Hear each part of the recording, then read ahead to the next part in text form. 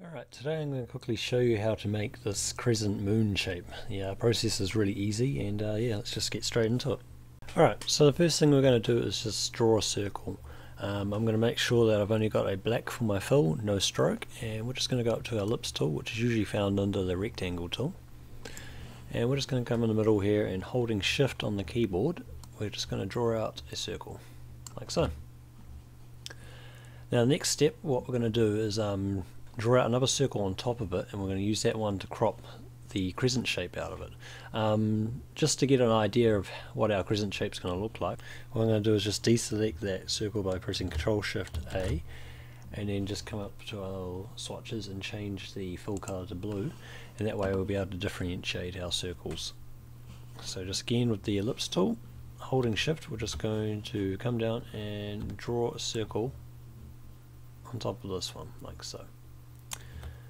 Alright, now we're going to move the circle around and just adjust it so we can get our ideal crescent shape. So we're just going to grab our pointer tool, you can either do that up here or press V on the keyboard, and we're just going to shuffle this one over like so.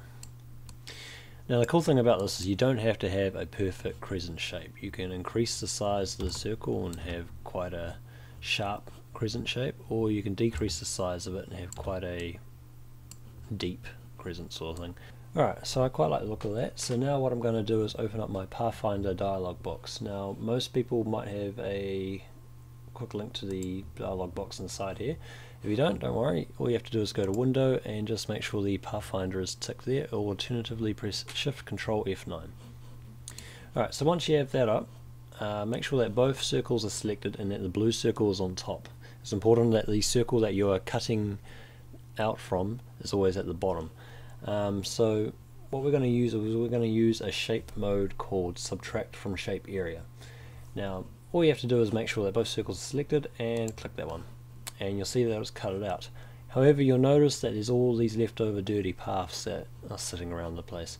To get rid of these, all you have to do is press expand, and there you have it, all done.